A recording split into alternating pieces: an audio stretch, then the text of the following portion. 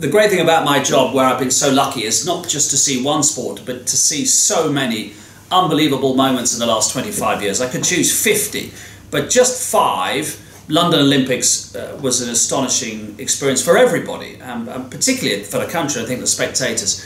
But to see Mo Farah win 2 goals, the first goal, part of Super Saturday, was special, but the second one, that Mexican wave of noise that went round the stadium. And we've been talking to one of his training partners beforehand who said, look, having run 10,000 metres, you're going to be really struggling. You're going to have little micro tears in your legs. You've got to get rid of the lactic acid. The ability to run that well again is going to be very unusual. But the way that he was willed on by the stadium, that extraordinary crescendo of noise, and we all thought, as he had been in Daegu the year before, that he might get pipped in the last 50 metres, but this time he was so strong to win it against that backdrop. That was an incredible noise.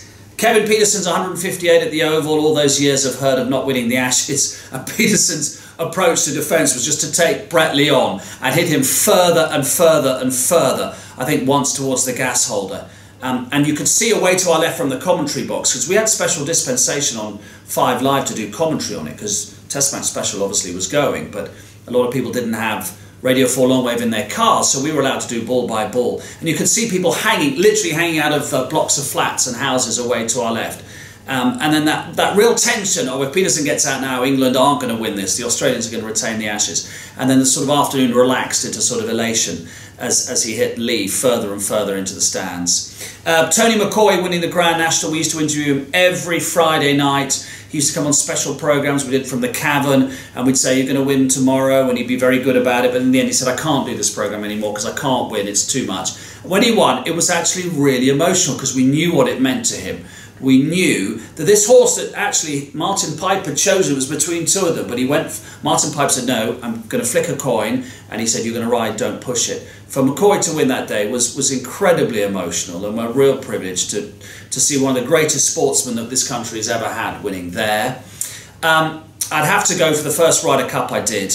It's almost the ultimate team event. Even if people aren't interested in golf and they're not interested in stroke play who wins the Open, they always are the Ryder Cup, especially when one team, after 2 nights, after 2 days play, comes back on the 3rd morning in the singles. It was the Americans this time in Brookline in 1999. It got a bit nasty, to be quite honest, but I was standing by the 17th when Justin Leonard hit that ludicrous putt and it went in, and all the American wives tottered across the green in their high heels. So that was incredible. And then Istanbul, Liverpool winning on penalties. I remember talking to a colleague at 3-0 down and thinking, this is a bit embarrassing. How are we going to spin this one? By the time I'd got back to my seat, he was about 10 rows behind me in the second half, it was 3-2. And even then, if you remember, in extra time, Dudek pulls off the most incredible save from Shevchenko. And when he did that, you just thought, Liverpool somehow are going to win this. 5 out of 50 out of 100, which I've been lucky enough to see.